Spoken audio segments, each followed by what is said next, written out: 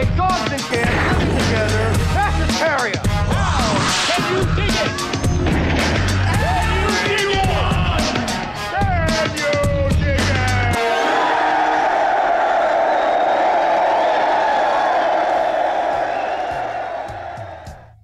Hey guys, welcome back to the Lucid Nightmare. I'm your host as always, Jay Schatzer. And today I've got a great Krimi flick lined up for us. It is Alfred Vorreer's 1967 spooky flick. And I'm going to have to look off my notes for this one because I cannot pronounce this thing to save my life. It is Der Mensch mit der Peach, which is the college girls' murders. And guys, it is as fun as it sounds. So let's dive right into this horror thriller. Here is College Girl Murders. Der Mensch mit der Peach, aka The College Girl Murders, is an unabashedly fun Edgar Wallace-inspired Krimi film that, like most Krimi efforts, has a tongue firmly placed in chic attitude. Brimming with interesting characters and wildly atmospheric locations, this Alfred Vorreer-directed gem packs in quite an intriguing mystery. With its abundance of exciting twists, strings of red herrings, and tendency to dip into the macabre in excessive amounts, The College Girl Murders is an outstandingly funny and often engaging outing that is sure to satisfy anyone looking for murder, mystery, and of course, a plethora of manic moments. The film centers on an all-girls college where a series of grisly murders have been occurring in and around the grounds of the school. One by one, the students begin to drop like flies by an assassin who uses various poisonous devices to accomplish his diabolical deeds. To make matters more complicated, a red-hooded monk armed with a whip is also on the prowl. With the bodies beginning to pile up, Scotland Yard is called in to investigate. Led by Inspector Higgins, a practical and charismatic examiner, and Sir John, the whimsical and farcical chief inspector, the dynamic duo must figure out a way to stop the killings while unmasking the fiend behind it all.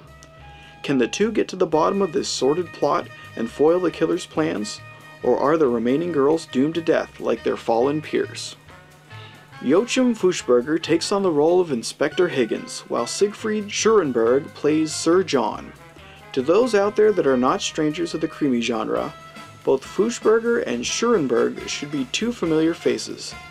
The outstanding actors have shared the screen together in countless other Krimi films, like The Inn on the River, Room 13, and The Mysterious Magician. In the case of The College Girl Murders, Fuchsberger and Schurenberg do a fantastic job as they riff off of each other with the greatest of ease. Fuchsberger gives his Higgins role a surefire, cocky disposition that always seems to have each situation under control, while Schurenberg's Sir John is left foolishly grasping at straws, ultimately providing a great deal of comedic moments that truly lift up the film into whimsical territory. The chemistry between the two is just phenomenal, and it is in these wacky moments when both characters are interacting that the film genuinely leaps to life and brings on the fun. As with any Krimi entry, the atmosphere and locations are a standout necessity, and with The College Girl Murders, we are given that in copious amounts. First and foremost, the actual college in which the film is genuinely centered around is a harbinger for outstandingly creepy visuals and iconic imagery. From the darkened corridors of the dormitories to the strange venues of the school's swimming pool with underwater glass viewing window, to the fog-shrouded grounds of the college's estate, the film has plenty of opportunity to wow its audience with something truly spectacular and fresh. This tradition also carries over into the main villain's secret hideaway, where we are given some Bond-esque views of the madman's eccentric lair, complete with an alligator pit and an aquarium-encased room.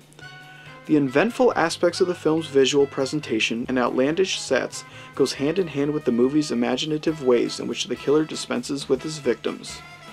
From a poison vapor spewing Bible, to a silly ray gun that dispenses deadly webbing, to a few more unusually conceptualized murdering devices, the film spares no expense in entertaining the audience at every turn. There's also some ridiculous fun to be had with the red-hooded monk character, who kills his victims with a bullwhip. If anything can be said about this movie, it would be that it definitely has a lot going for it. From the multiple twists and turns that the narrative takes, to the wildly over-the-top characters, to the visually imaginative nature of the entire production, you really can't deny that the movie keeps your attention to the very end. Ultimately, that's seemingly the main goal of this original and downright fun Krimi, and in that perspective, it is a job exceptionally done. The College Girl Murders is a wild, Krimi-fueled ride, which never hesitates in bringing out every trick in the book. Its fun-filled attitude and whimsical style really adds to the enjoyability factor of the film. Joachim Fuchsberger and Siegfried Schurenberg do a bang-up job as two unlikely partners caught up in the most intriguing of mysteries. As previously stated, their chemistry is top-notch, and the comedic timing between the two is impeccable, serving to be the main source of the fun to be had from this wacky film. As for the sets and locations of the movie, they are on par with most genuinely well-done Edgar Wallace productions, but this time with an added and more visually vivid approach thanks to the use of color and panache-infused style. The settings of the all-girls school, the fog-shrouded woods, and the villain's lair are all tremendously succinct aspects of the production that really shine on the screen. The mixture of moody locations, whimsical banter, macabre humor, inventive horror, and oddball characters is a perfect blend, and in this motley assortment of film flavors, the College Girl Murders provide a delightful example of what this interesting genre can conjure up. If you're looking for an entertaining mystery that spares no expense in the fun department, then give this one a go. The College Girl Murders is one Krimi that is frighteningly entertaining. And guys, that is the insanely entertaining The College Girl Murders. And for a Krimi film, it is the cream of the crop.